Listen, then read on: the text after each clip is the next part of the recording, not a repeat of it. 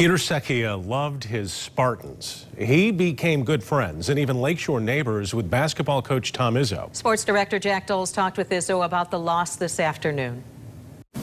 Well, our guest is a very good friend of Peter Secchia's, and Tom, it seems like everybody we talk to, Peter almost has a different legacy to them. What was his legacy for you at Michigan State? Oh, God, like you said, there's a million different ones, even within me. So, you know, he helped me as a father. He helped me as a investor. He helped me as a, you know, to build a culture, because I looked at what he did with his company as a friend. I mean, my summer home is all because of Peter. But I said not many people can impact the country. You know, when he was ambassador, a state, because of the state of Michigan, a city. I mean, Grand Rapids. He loved Michigan State, but I think he might have loved Grand Rapids more than Michigan State. You know, Millennium Park, all the things that went on there. He was so excited about all those things. And of course, he helped his beloved Spartans, and you know, me and D'Antonio high on that list. And just an icon. I mean, the guy was an icon. He was different. I mean, he was, he could rub you the wrong way at times, but his wife, Joan, is a saint. And I don't like Peter Secchia. I love Peter Secchia. What is the greatest thing that you take away from him? What was the lesson that maybe he just bashed into your head? Because he didn't do things gently. No. He did nothing gently, and that is what I loved about him. But what he bashed in my head is just keep your mouth shut and keep working. You know, he just, he wasn't a big guy with excuses.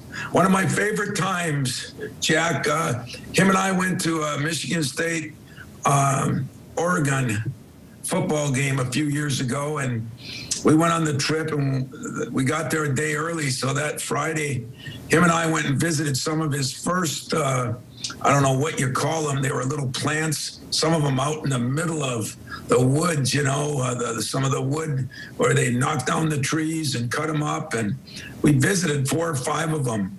And he told me stories between each one as we rode around the state of Oregon. And we went from sunrise to sunset.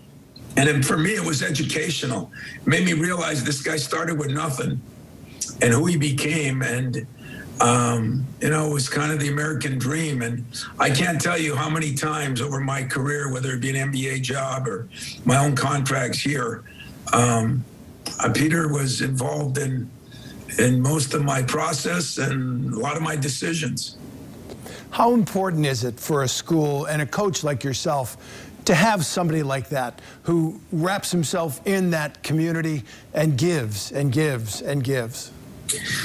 Well, you know, I think you could half answer your own question, because you've been in that community a long time. And, you know, between him and the Boston Van Andels and the Myers, I mean, what they've done to that city has taught me a little bit about philanthropy. It's a word I couldn't even say when I was in the UP that Peter taught me. And, you know, as I've kind of grown in my profession, I've learned to give back myself, and it's an incredible feeling. And that was all taught to me by Peter Secchia, all of it. Him and Joan, they not only gave their time. You think of this guy, he's a Marine, he's an ambassador. You know, he's a giant in his community. He's a giant at Michigan State. He wasn't afraid to put his neck out there on the line. And I remember one time he called me, had sold a company or something. He had a little extra money for my program. And I said, man, Mark Hollis is looking for someone to be a lead sponsor on our new softball. So we got the Peter Secchia softball facility. You know, he wasn't just one-dimensional. And, you know, you look at the parks over there, the baseball diamonds, the medical schools, the things he's done. He hit a lot of different areas. And I guess the only thing I'm happy about is, you know, it was getting a little tough for Peter. I saw him last Friday down the stretch. And to think that he's going to be with his boy, Mr. DeVos, up there looking down on us, he had so much respect and love and admiration for him that, boy, there's 2 incredible Grand Rapidites up there in heaven looking down right now.